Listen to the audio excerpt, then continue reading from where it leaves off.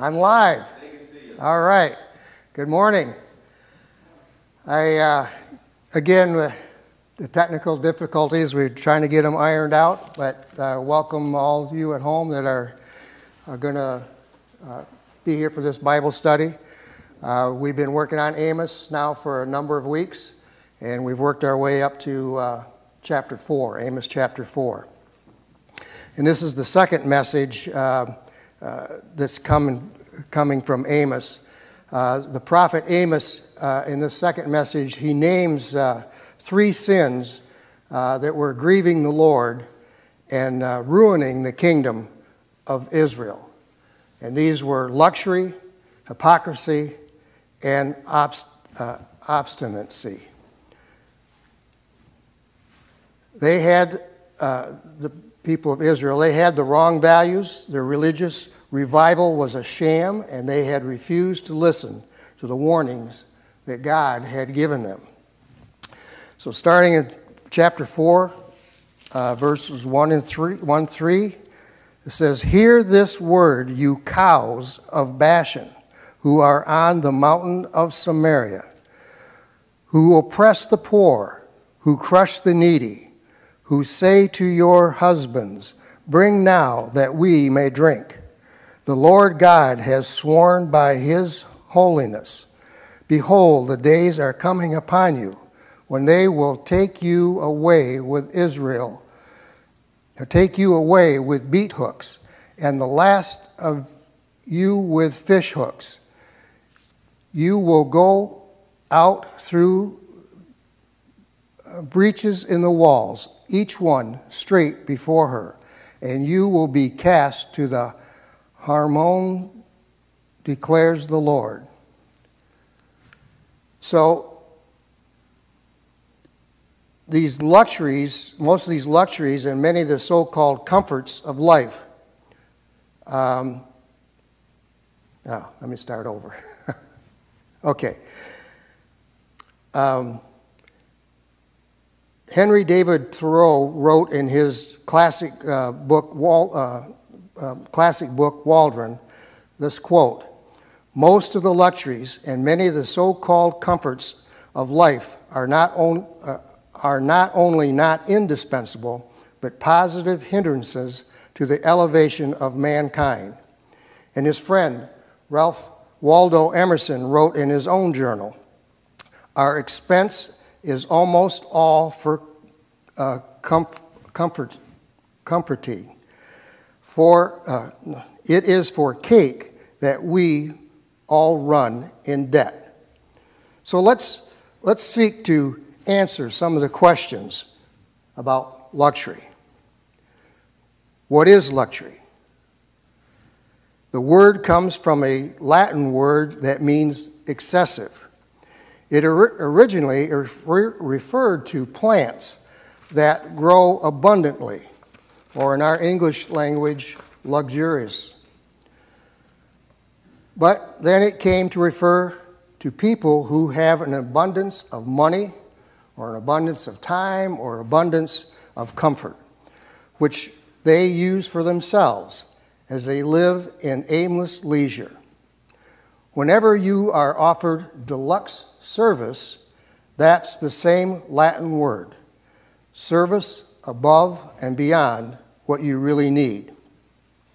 And it isn't a sin to be rich or to have the comforts of life if this is God's will for you.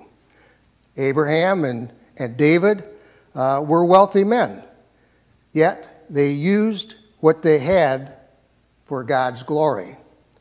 In the eyes of people in the third world, most of the citizens of the Western world, including even our poor, in their sight, are very wealthy. The Western world considers necessities are luxuries to the citizens of other nations. Things like, thermostatically controlled heat and air conditioning, and refrigerators and automobiles and cell phones and TVs and medical care, and abundantly available electricity and fuel. They don't have a lot of these things in the third world. Luxury doesn't mean owning abundant possessions so much as allowing possessions to own us. To live in luxury is to use what we have only for our own enjoyment and to ignore the needs of others. It means irresponsible in the way we use our wealth, wasting it on futile pleasures instead of using it for the good of others and the glory of God. There's a sign in an exclusive clothing store reads, "If you must ask the price of our garments, you can't afford them." People who live in luxury don't bother to ask the prices. They don't care how much they spend so long as they get what they want. So who was committing this sin? Right in verse 1 in chapter 4, it says, he says, "You cows of Bashan who are on the mountain of Samaria." Amos addressed the wives of the wealthy leaders of the land. People had gotten rich by ruthlessly and illegally robbing others. These society women lounged around all day, drinking wine and telling their husbands what to do. What do you think would happen today if a preacher gets up here in front and called the women in the congregation cows? I think he'd be looking for a new job. So why did Amos, the farmer, use this image? Not because these women were overweight and looked like cows, but because their sins were fattening themselves up for the coming slaughter. Both they and their husbands were living in luxury, while the poor of the land were suffering because these same men had exploited them and robbed them of money and land. What will happen to them? What do farmers eventually do with cattle that have been fattened up? They lead them away to be killed and butchered. Amos described what would happen when the Assyrians invaded Israel, how they would capture these women and treat them like cattle. The Assyrian practice was to put hooks in the noses or lower lips of their prisoners, attach ropes, and lead them away like animals, either to captivity or to death. This is what the enemy would do to the wealthy matrons Amos was addressing in this message. But note that their posterity would also be involved in this judgment. Verse 2 goes on, it says, "The Lord God has sworn by his holiness, behold, the days are coming upon you when they will take you away with meat hooks, and the last of you with fish hooks." These wealthy women no doubt wanted the best for their children, but by their selfish priorities and their sinful example, they were giving their children the very worst. Their posterity had everything but a knowledge of the Lord, so they too would be led off like animals to the slaughter. The wealthy younger generation in Israel had everything money could buy, but they didn't have the things that money can't buy, the things of the Lord that make life worthwhile. The industrial magnate Andrew Carnegie said, "Surplus wealth is a sacred trust which its possessor is bound to administer in his lifetime for the good of the community." If we turn over to 1 Timothy chapter 6, verses 17 through 19, Paul writes, "Instruct those who are rich in this present world not to be conceited or to fix their hope on the uncertainty of riches, but on God, who richly supplies us with all things to enjoy." Instruct them to do good, to be rich in good works, to be generous and ready to share, storing up for themselves the treasure of a good foundation for the future, so that they may take hold of that which is life indeed. And then Paul, in Acts 20, quotes Jesus and says, "It is more blessed to give than to receive."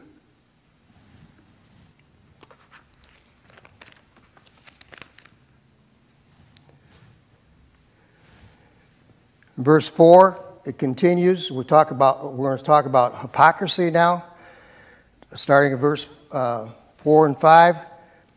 Enter Bethel, the transgress in Gilgal, multiply transgression. Bring your sacrifices every morning, your tithes every 3 days. Offer a thank offering also from that which is leavened.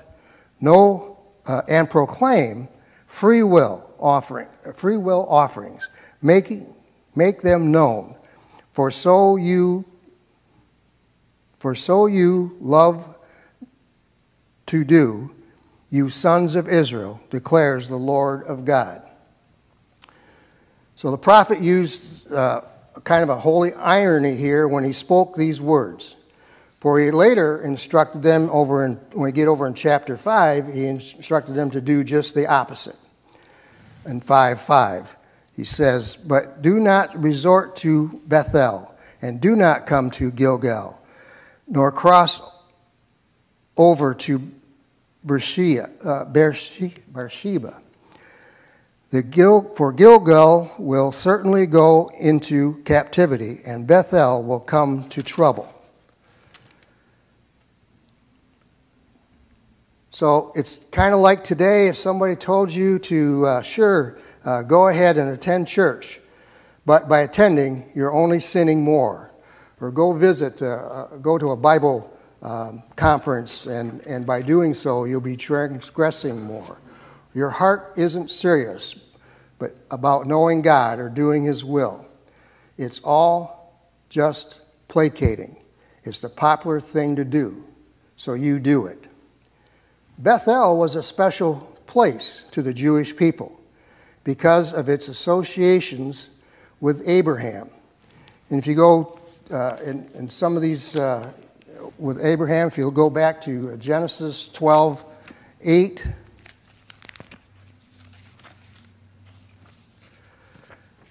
It says, "Then he proceeded from there to the mountain on the east of Bethel and pitched his tent, with Bethel on the west and Ai on the east. And there he built an altar to the Lord and called upon the name of the Lord." And then in Genesis 13:3, he went on his journeys from the Negev as far as Bethel, to the place where his tent had been at the beginning, between Bethel and Ai. And it was an important place for Jacob.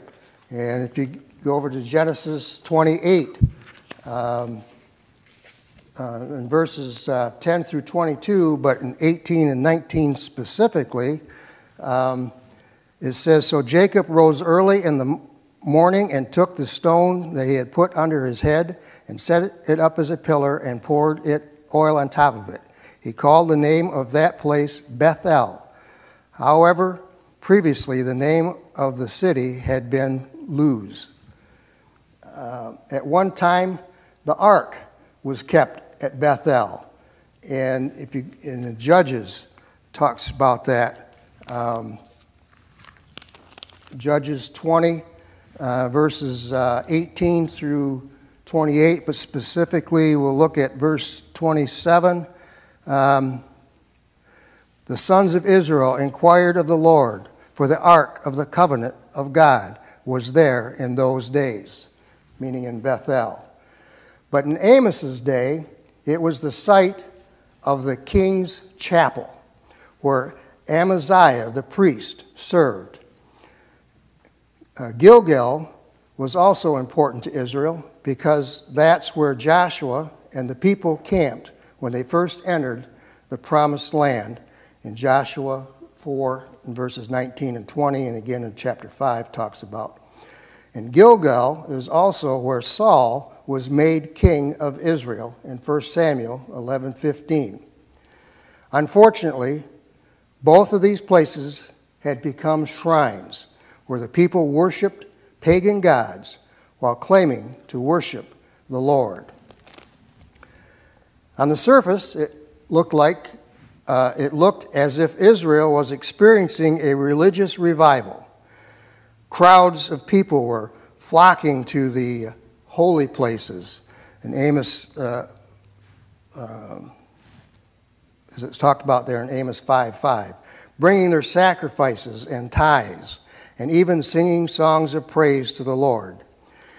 They offered sacrifices more frequently than the law required, as if to prove how spiritual they were.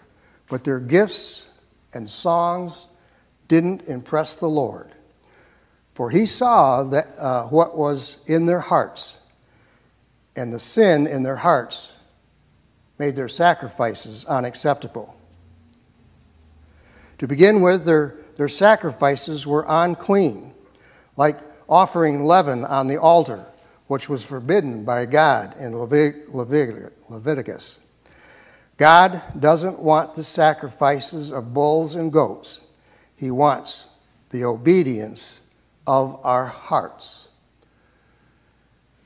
In 1 Samuel 22, Samuel said, "Has the Lord as much delight in burnt offerings and sacrifices as in obeying the voice of the Lord?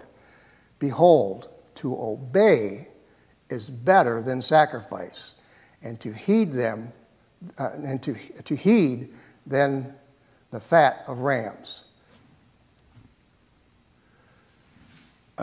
Psalms 50. "I do not reprove you of your sacrifices, and your burnt offerings are continually before me. I shall make no young bull out of your house, nor male goats out of your folds."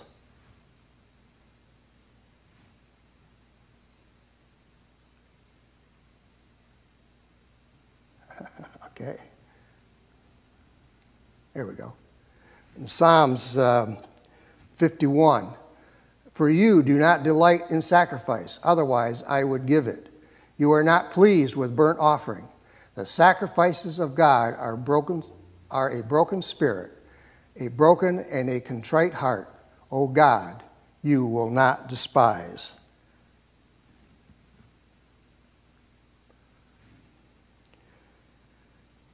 Again, and then in Isaiah 11 through 17 talks about this same issue. In Hosea 6:6 and Micah 6, verses 6 through 8. These all have the same references that were just talked about here.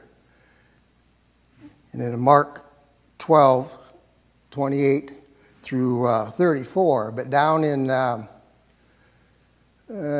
near the bottom where I got it underlined there, is much more than all burnt offerings and sacrifices. So this is repeated a lot, talked a lot about it, that the sacrifices aren't what it is, it's what's in your heart.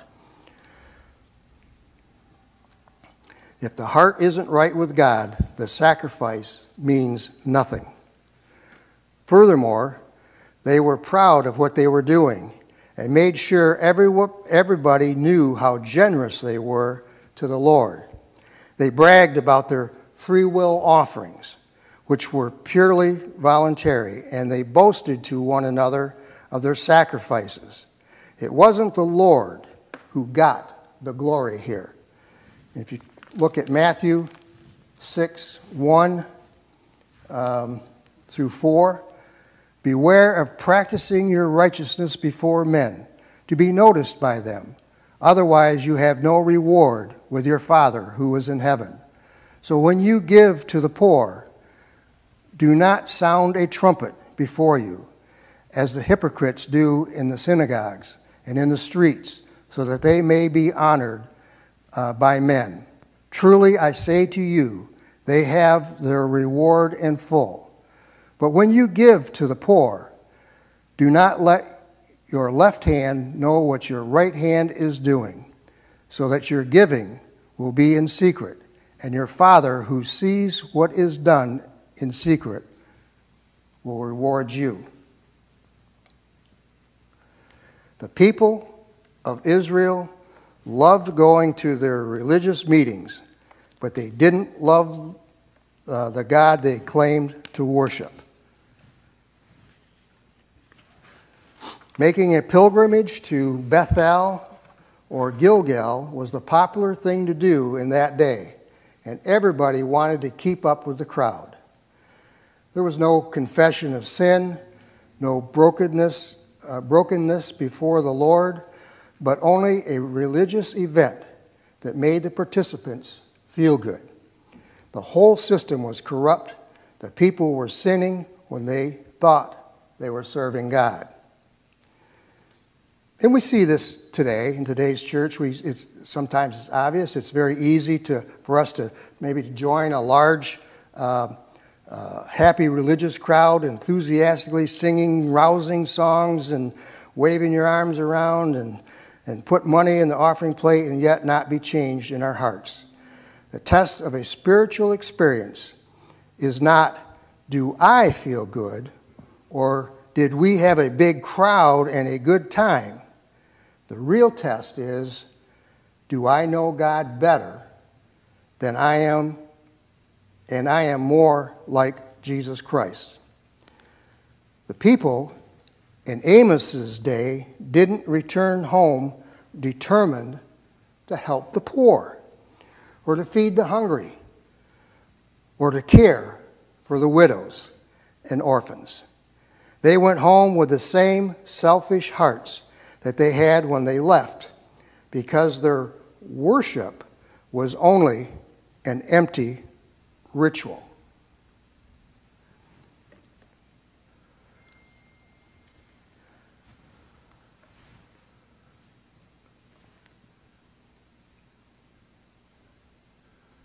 Let's see.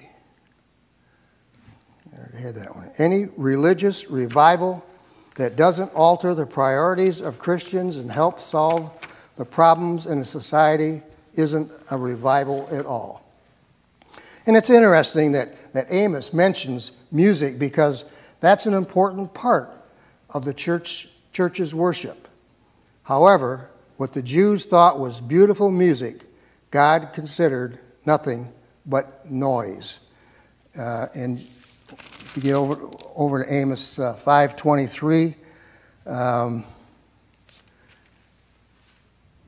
it says, "Take away from me the noise of your songs. I will not even listen to the sound of your harps." You know, people today will go to, will pay, large amounts of money for tickets to go to Christian concerts. That's what I was looking for. I got lost in my notes here. Christian concerts.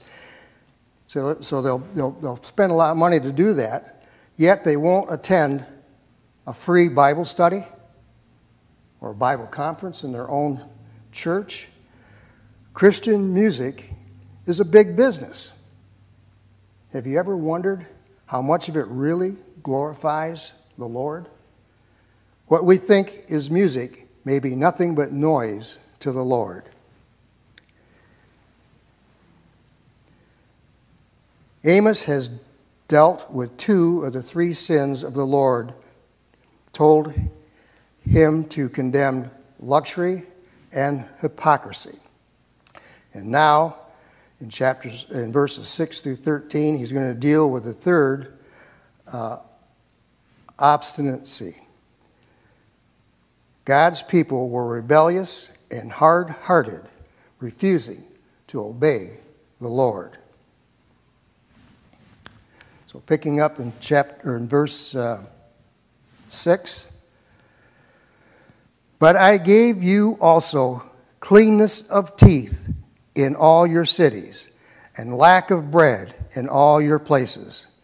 Yet you have not returned to me, declares the Lord. Furthermore, I withheld the rain from you while there were still 3 months until harvest. Then I would send rain on one city, and on another city I would not send rain. One part would be rained on, while the part not rained on would dry up. So 2 or 3 cities would stagger to another city to drink water, but would not be satisfied. Yet you have not returned to me, declares the Lord. I smote you with scorching wind and mildew, and the caterpillar was devouring your many gardens and vineyards, fig trees and olive trees. Yet you have not returned to me, declares the Lord. I sent a plague among you after the manner of Egypt. I slew your young men by the sword along with your captured horses, and I made the stench of your camp rise up in your nostrils. Yet you have not returned to me, declares the Lord. I overthrew you as God overthrew Sodom and Gomorrah, and you were like a firebrand snatched from a blaze. Yet you have not returned to me, declares the Lord. Therefore, thus I will do to you, O Israel, because I shall do this to you. Prepare to meet your God, O Israel. For behold, he who forms mountains and creates the wind, and declares to man what are his thoughts, he who makes dawn into darkness and treads on the high places of the earth, the Lord God of hosts is his name. 5 times in this passage, Amos says to the people, yet you have not returned to me. In 4:6, 8, 9, verse 10 and 11. The people of Israel experienced God's discipline, but they wouldn't submit to his will. And yet they continued practicing their hypocritical religion. Matthew 7:21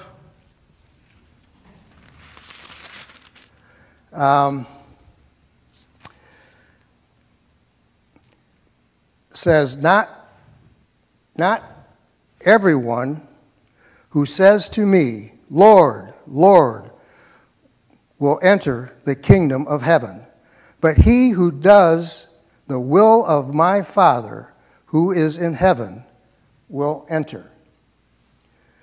God's covenant with the Jews clearly stated that he would bless them if they obeyed his law and would discipline them if they disobeyed. And this is all covered in Deuteronomy in chapters 27 through 29. And God set before them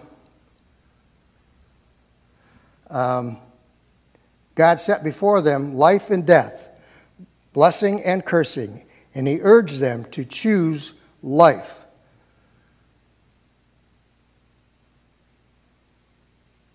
And let's see, choose life. So this is 30. Okay. I thought I made that big so I could see it. But what I got underlined there, set before you life and death and blessing and the curse. So choose life in order that you may live. Unfortunately, they spurned his love, rejected his warnings, and chose death. Consider some of the disciplines that God sent to Israel to bring his people back to himself. First, we had famine in verse 6. This cleanness of teeth simply means the people had no food to eat. so their teeth didn't get dirty. Verse 6, I wanted to see something here.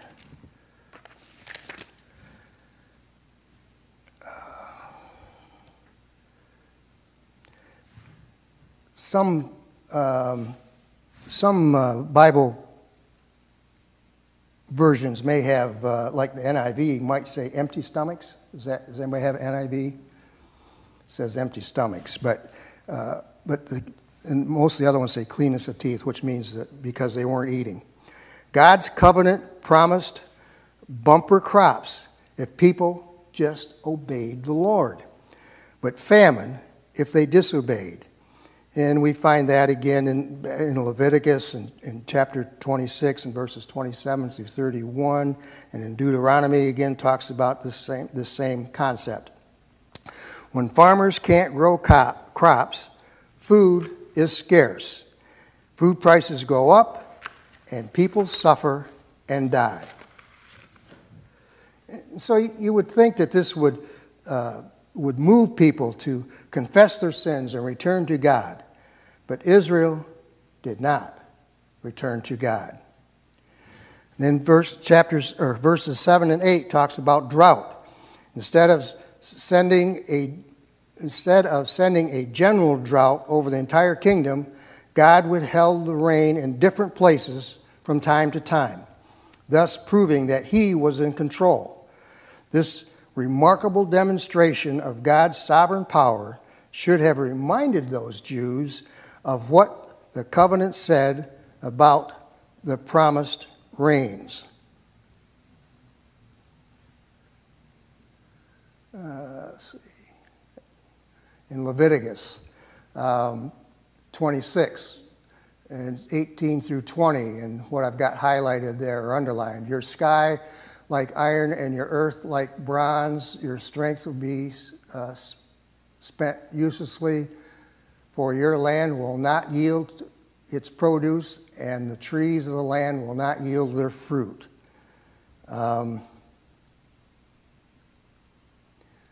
Deuteronomy, again, He will shut up the heavens so that there will be no rain, and the ground will not yield its fruit.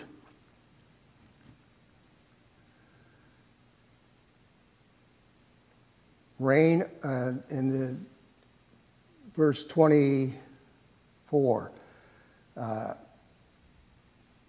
rain of your land, powder and dust. It talks about the lack of rain there. But they paid no heed. In verse 9, they talk about the destruction of crops. Even when God did allow them to grow fruits and vegetables, they weren't grateful. So He destroyed the crops with blight and mildew and locusts. Once again, God was being true to His covenant warnings.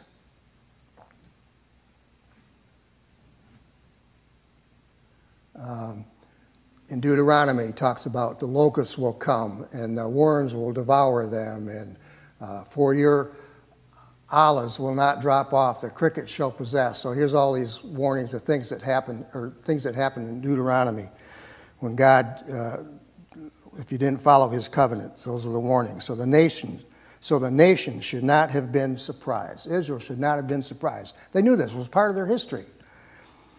And the first part of verse 10, it talks about sickness. One of God's promises was that His people would not experience the dreadful disease they saw in Egypt if they were faithful to obey His law. Exodus 15, I will put none of these diseases on you, which I have put on the Egyptians, for I, the Lord, am your healer. But if they rebelled against Him, they would suffer all of these diseases, all the diseases of Egypt. In Leviticus 26, where I got underlined there, I will send pestilence among you. So He gives these warnings. These warnings are all through Leviticus and Deuteronomy.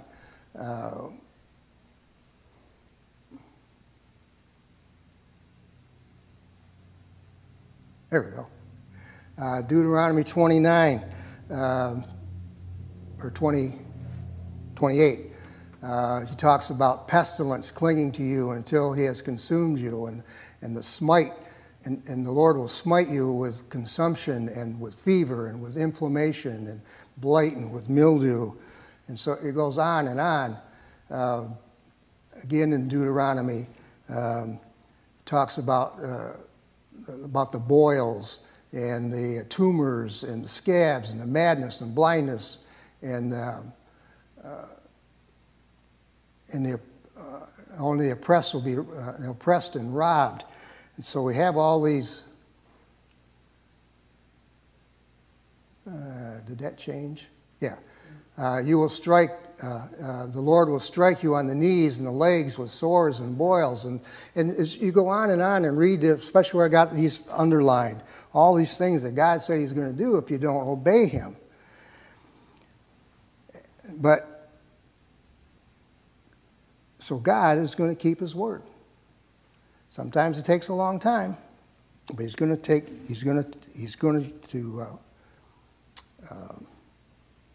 enslave these Israels for not following his commandments. And they also defeat in war in the second half of verse 10.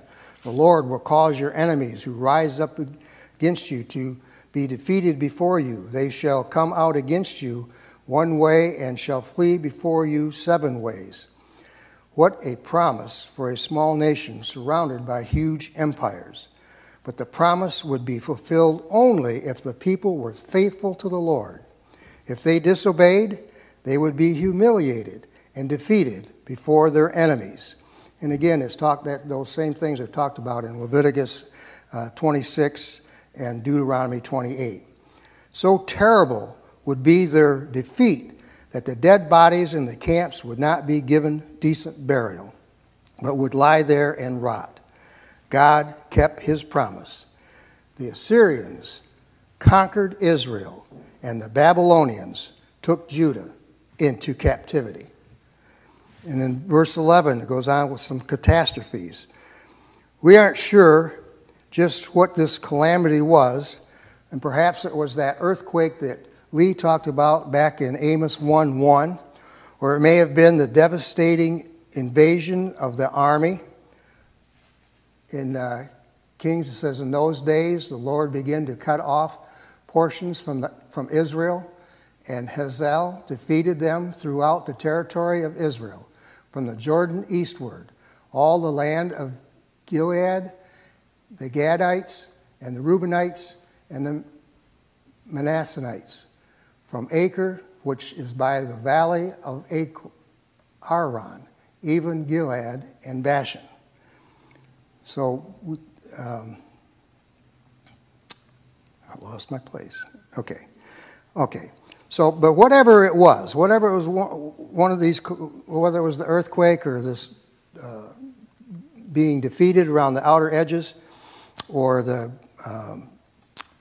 these things, whatever it was hard to be something terrible for the Lord to compare it to the destruction of Sodom and Gomorrah.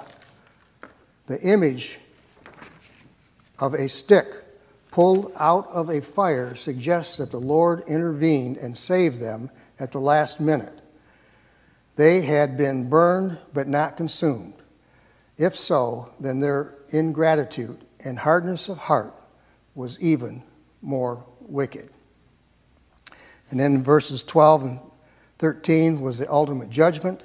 The kingdom of Israel had experienced famine, drought, blight, plagues, wars, and devastating catastrophes as God had tried to speak to his people and bring them to repentance.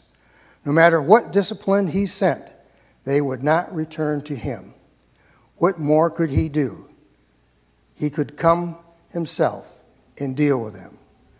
Prepare to meet thy God, O Israel, as it says in verse 12, was not a call to repentance, but an announcement that it was too late to repent. The Lord of hosts himself would come with the Assyrian hordes and take the people away like cattle being led to slaughter. In chapter 5, verse 17 says, and in all the vineyards there is wailing, because I will pass through the midst of you, says the Lord. Amos ended his message with a doxology of praise to the Lord. 4:13. For behold, he who forms mountains and creates the wind and declares to man what are his thoughts. He who makes the dawn into darkness and treads on the high places of the earth. The Lord God of hosts is his name. When a servant of God praises the Lord in the face of impending calamity, it shows he's a person of great faith.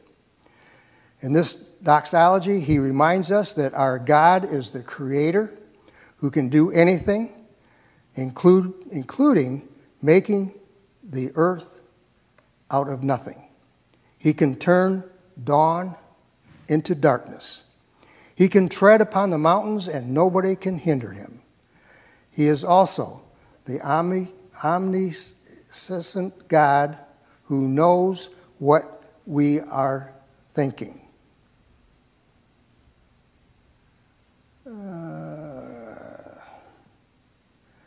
That's not what I wanted. Okay.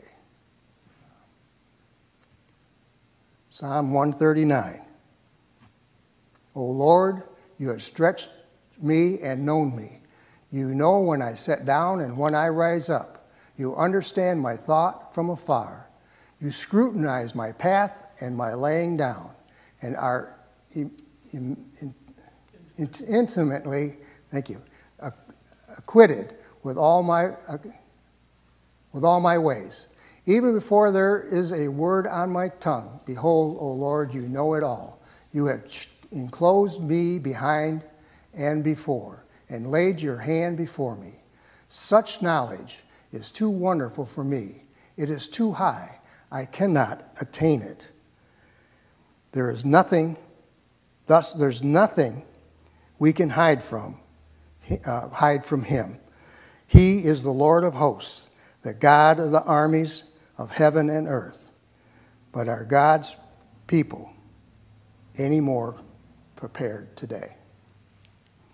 That concludes 4. I got a few people here. I don't know if anybody has any questions or comments. Yes, no? Well, yeah, just commenting on, I'm going to try to speak up so people at home can hear as well. I don't know if you mentioned this verse earlier in your class. It was probably when I was walking out, but I'm just going to bring it up again. It was very, very important to realize why this kind of stuff was happening in Amos's day. And you already hit on it, the luxury that they had. That really does affect our relationship with God. And that's communicated to us in Deuteronomy chapter 28, verse 47, when it says, after God has given all of these, blessings and the cursing, if you obey me, this will happen. If you don't, this will happen. At verse 47, he says, because you did not serve the Lord your God with joyfulness and gladness of heart, watch this, because of the abundance of all things. And that's really the point. And where was that you were reading from? Deuteronomy 28:47. Okay, I did 49 through 58. Oh no, I didn't read that. I take that back. I didn't. That wasn't on the slide. Okay. Let's see, 28. I didn't. Sorry. No. Okay. Yeah. Good point. Good point. Okay. Next week, we're going to chapter 5, and I believe Lee is up for chapter 5. Let me look here. Yes, Lee will be teaching chapter 5. So, thank you for your patience. That's it.